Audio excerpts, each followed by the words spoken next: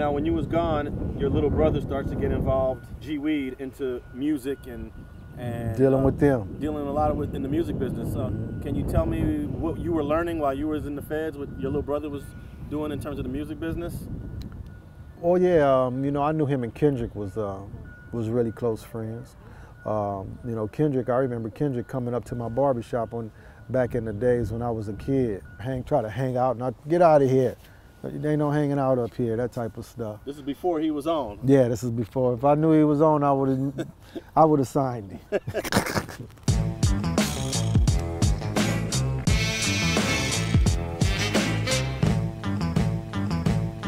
I remember them as kids, but from when I started hearing about my brother, when I was incarcerated, I was seeing him.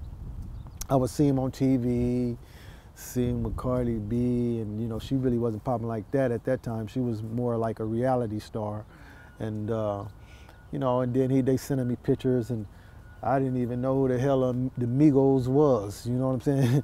I didn't know all of these guys, and then Drake, and I knew Drake, but you know, I'm saying they sending me pictures of him and Drake, and I'm like, damn. And then a lot of the guys were coming to prison, and they like, yeah, man, your brother this, your brother that, and you know, I just like, I don't know, I don't, you know too much about that stuff.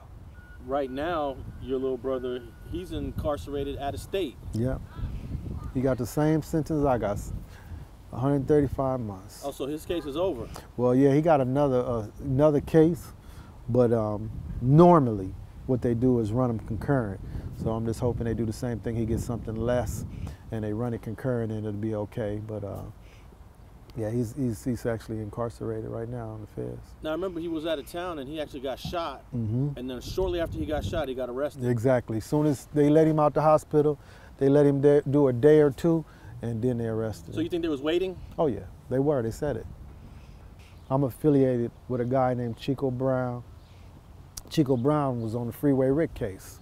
Now Chico, he raised a boatload of money, and he's trying to give back by making a music studio for the kids, you know, and basically like be free, really basically how to teach them to be engineers and produce music and different stuff, you know, inside the music industry. Yeah. But what he was trying to do was acquire the properties that Compton owns, the city, and he just go into them, fix them up. He don't want titles to them or anything. He just want, certain cities will let you abandon building, fix it up, and you have a long-term lease for pretty cheap or whatever because you didn't put so much money into their building. So to make a long story short, he was turned down because of his affiliation with Asia Brown, which there is not really a affiliation is with Asia. It's just that they feel that he had some type that it was her agenda when it wasn't. It was actually Chico's agenda.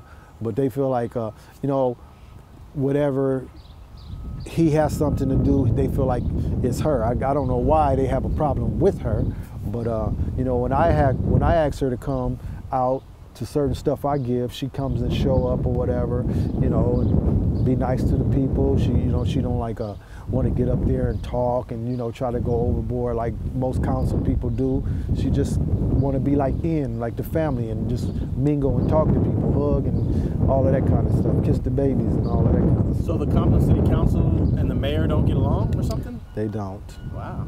But what happened was Chico Brown got a lot of brothers together, ex-gang members, Crips and Bloods, and who was pretty strong in the construction field. So that's who he used to build the places that he built, and he did a lot of stuff out of pocket, and then with some of the funds that he accumulated from donors or whatever, and to have this thing shut down, I mean, it's like, why? You know, I don't get it. Yeah.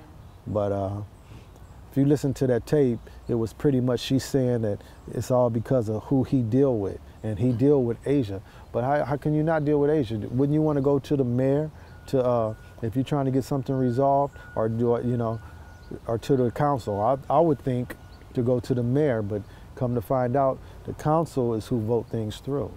You're getting involved, I guess, quasi-politics in Compton a little bit? I can't really say that I'm getting involved. I'm involved by force. It's just like gangbanging, you know. My final words is, you know, let's try to increase the peace. Instead of going to funerals, let's start going to graduations. And, you know, blessings to all, you know. Grand opening. Yeah. Let's make it a black thing, a power thing, instead of a gang thing. Thanks for watching StreetTV.net. If you're not subscribed, please hit that button below and click the bell to receive alerts and notifications. Like and comment below to give us your feedback, and be sure to watch the 2 related videos to the right. If you want to support this platform or follow us on social media, visit the links in the description and listen to our weekly podcast, The Gangsta Chronicles, every Thursday. And thanks for watching StreetTV.net.